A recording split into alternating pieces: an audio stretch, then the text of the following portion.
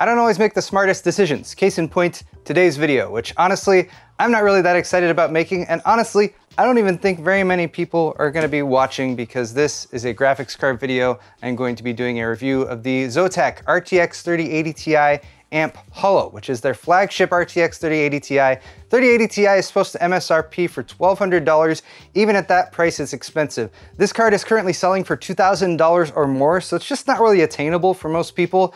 But I'm still gonna go through with this video. I'm still gonna review this graphics card. Why? Because when Zotac offered the card and said, hey, do you want to take a look at this and do a video on it? I said, okay. So it's mainly just because I gave my word and now I'm obligated to, so I'm gonna follow through with that, even if there's only like 5 of you still watching this video. Excellent! Corsair has expanded their new case lineup with the 5000 series, a premium chassis with 3 versions available: the sleek 5000D, the 5000D Airflow, and the 5000X with tempered glass panels and 3 120mm air guide RGB fans. A spacious interior provides room for multiple radiators or up to 10 120mm fans, and there are tons of convenient features for building like hinged removable panels, flexible storage options for hard drives or SSDs, and rapid route cable management guides. Available in black or white, so click the sponsor link in the description for more.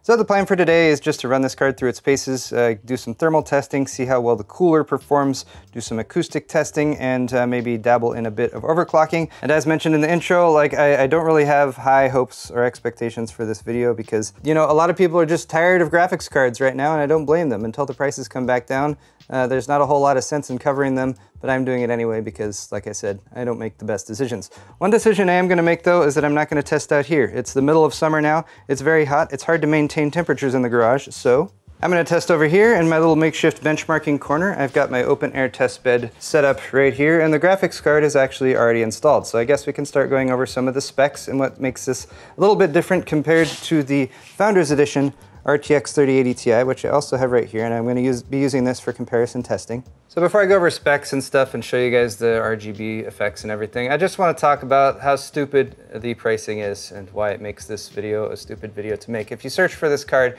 you can find it available on eBay right now. And this does say it's sealed and unopened for the low price of $2,000 US. Once again, $1,200 is the MSRP for the Founders Edition. What Zotac would be charging for this card on their website, if you were able to buy it there, is $1,700, just a $500 markup over the already really high priced MSRP of the Founders Edition. But you can't buy it there, you gotta click that where to buy button, and that will take you over to a Walmart third-party seller who's currently got it listed for $2,800. That's a great price. What a fantastic, I'm not surprised it only has a single 1-star review with a price like that. I think Zotac also deserves some criticism for being one of the companies that has aggressively raised the prices, the MSRP prices of their cards over the course of 2021. They took the 3060 Ti from $440 to $500 and then up to $530. The 3070 went from $540 up to $640. The 3080 went from $750 up to $840. And the 3090 went from $1,550 up to $1,900. So obviously Zotac doesn't really have any qualms about charging a premium, not even through like some third party or reseller or scalper like that, but just directly themselves charging a hefty premium for these cards and taking advantage of the current market situation. Now all RTX 3080 Ti's are going to share the same base specs. They have the same GPU, which is the GA102 or GA102-225-A1, and they have 10,240 CUDA cores, 80 SM units, 12 gigabytes of GDDR6X VRAM, which is half as much as the RTX 3090, but it does have a data rate of 19 gigabits per second. This specific card has Zotac's AMP Holo cooler on it, which is the same cooler that they used for the RTX 3080, and it has a gray shroud, which is plastic with 3 cooling fans, and it is a fairly lengthy card at 320 millimeters or 12.6 inches long and about 5.2 inches high. And yes, it is a triple slot card, so it's going to take up 3 slots in your case. Video outs are the same as the reference design with 3 display ports and 1 HDMI, and the card has a 350 watt TDP. The most distinctive elements from Zotac's design are of course the RGB lighting, and that's why it's called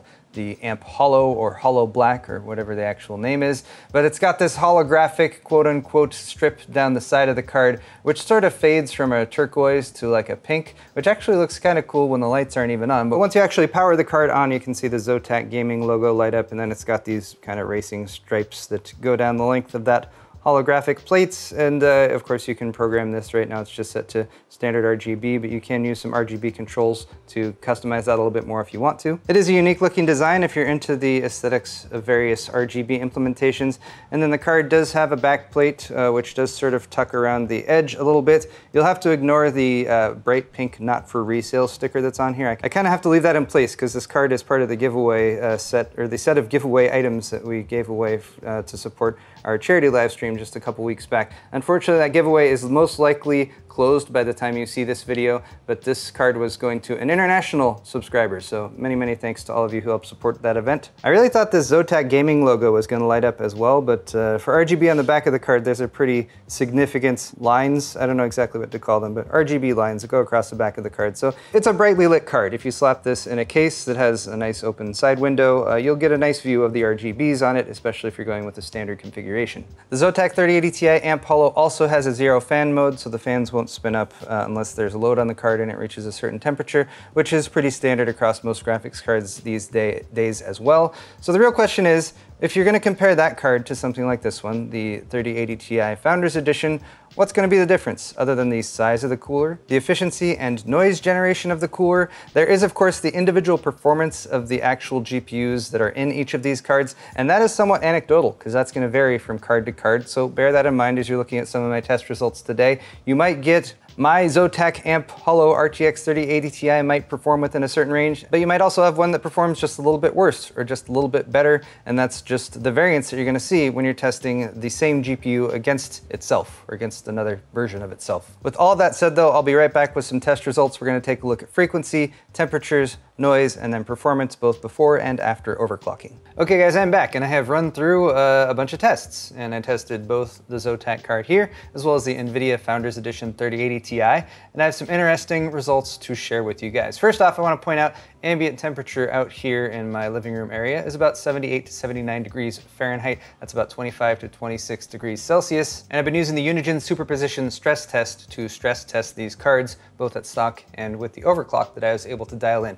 I let that stress test run for 20 minutes to get my results. After 15 minutes, I turned off the AC and killed anything else that might be making noise out here and did a sound test. So I'll be sharing those as I go along as well. And then after 20 minutes, I recorded the frequencies and the temperatures using Hardware Info 64. So let's dive right into that. So first off, our RTX 3080 Ti AMP Holo from Zotac had an average frequency of 1,714 megahertz. That's running at stock. Compare that though to the Founders Edition, which was running at 1751.5 megahertz after the 20-minute stress test. That's about 40-ish megahertz faster, so it was running faster out of the box. However, the Founders Edition had to run a much higher fan speed, and I'll be showing you guys that in just a second. After dialing in my overclock and running the same test, we were able to boost the frequency by a little over 100 megahertz up to 1821.9 megahertz for the Zotac card. However, the Founders Edition, I was also able to boost up just shy of 100 megahertz, hitting 1847.5. Although again,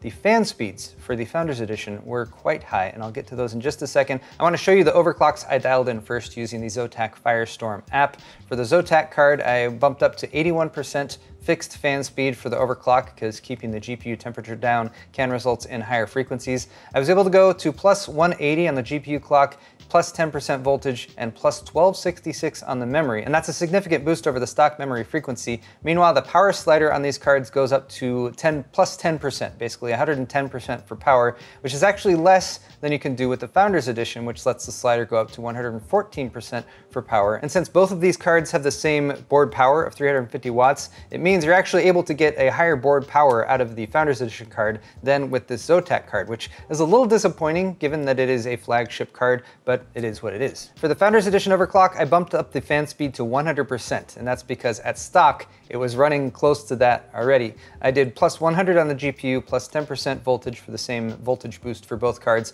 but I was only able to go to plus 800 on the memory for the Founders Edition card, and then of course that 114% Power limits. Let's talk about noise and fan speed though, because I feel like that's a pretty significant difference between these two cards. The Zotac 3080 Ti AMP Holo at stock was running at about 49.9 dBA, and that's with the fans running at about 1683 RPMs on average. They were fluctuating between about 1700 to 1800 RPMs. The dBA range on my sound meter was about 49.7 to 50.1, and at that fan speed and level of noise generation, it's actually a pretty pleasant experience. I would call this a nice quiet card, what you would expect from a big beefy aftermarket cooler with 3 fans on it. Let's give it a listen.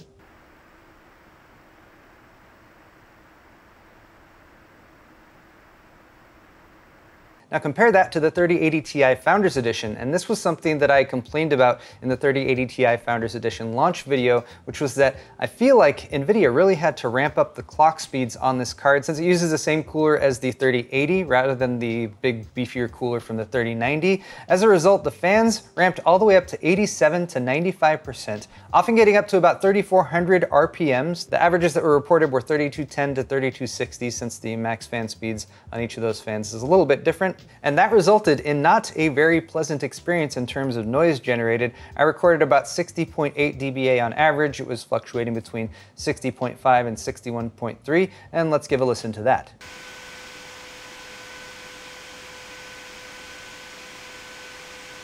So hopefully you can tell that the Founders Edition card is running significantly louder there. Now compare that to my overclock settings with the AMP Holo here. For this, I set the fan speed to a fixed 81%, and I was trying to hit a mid-range between not going all out 100% where it was really just not a pleasant experience at all, but giving it enough fan speed that it's going to keep the temperatures down and hopefully lead to higher clock speeds. However, just listening to it with the overclock, we're at 58.7 dBA on average. It's fluctuating between about 58.5 and 59, and at 81% fan speed, they're running at 2,450 RPMs. So let's give a listen to that.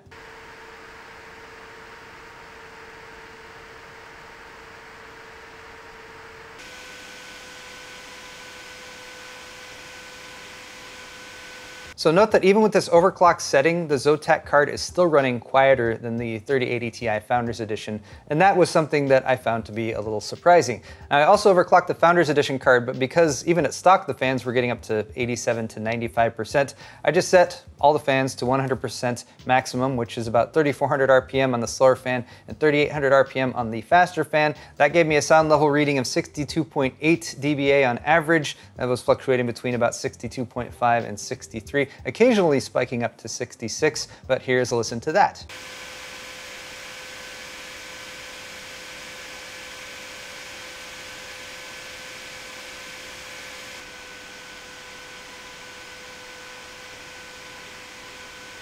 So if you're concerned about the amount of noise that your graphics card produces, then the Zotac card definitely wins over the 3080 Ti Founders Edition.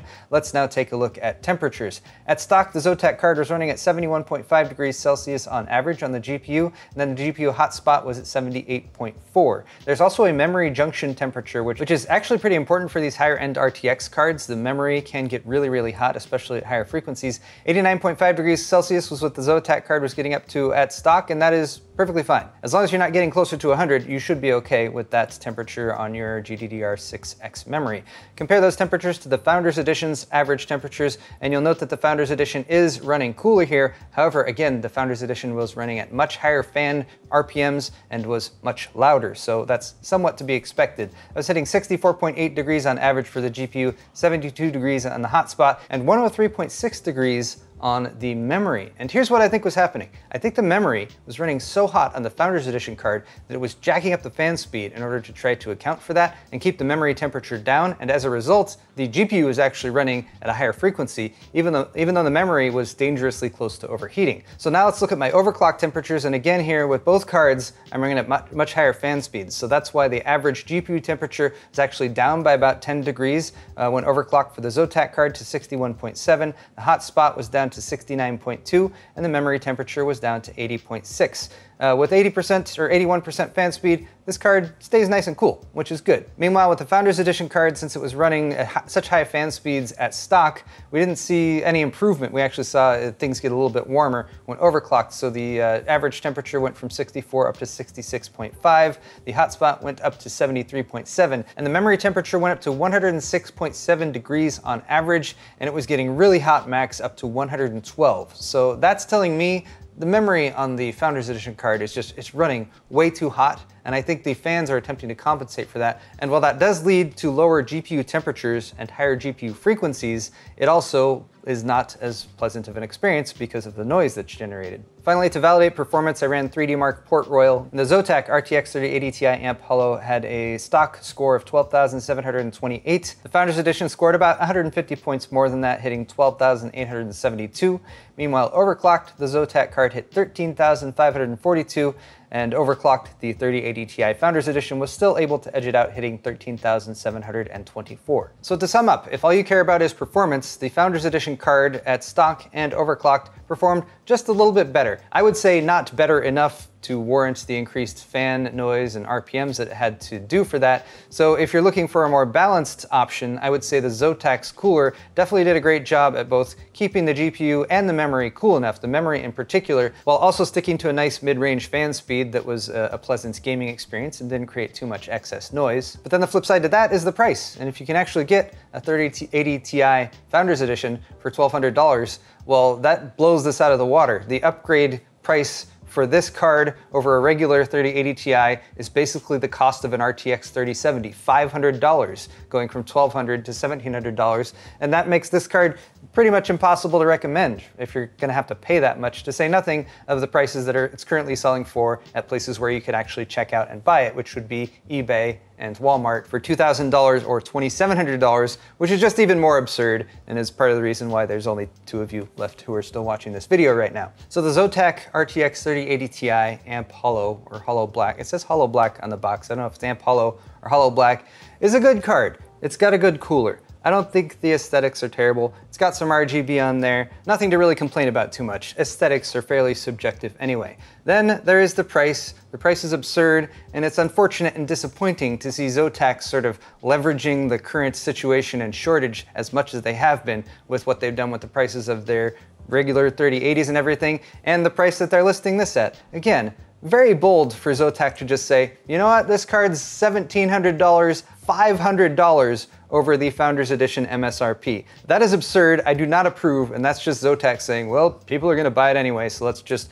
make as much money as we possibly can. Zotac, I think you should also consider stuff like public opinion, because if hopefully graphics cards aren't insanely overpriced in a few months or hopefully by next year, I think people are gonna remember stuff like this, and people are gonna look back at the companies who they felt like did as much as they could to make the best out of a bad situation, and then there are gonna be other companies that people will remember as only having leveraged and taken advantage of the situation as much as they possibly could in order to charge the consumers as much as they possibly can for the graphics cards that they're putting out. And Zotac, you're not putting yourself in a very good situation that way. I wish I could just talk about the card's thermal performance and the fact that it kept the memory temperature down and stuff like that, but honestly, I spent too much time on this already. Let me know what you guys think of this graphics card. Again, like the 2 or 3 of you that are still left watching this video, down in the comments section below. I really appreciate that. For my part, I made a commitment to do some coverage on this graphics card, and I decided rather than to try to do something gimmicky or something that I was going to be able to make some clickbait title for that I thought would get a lot of views,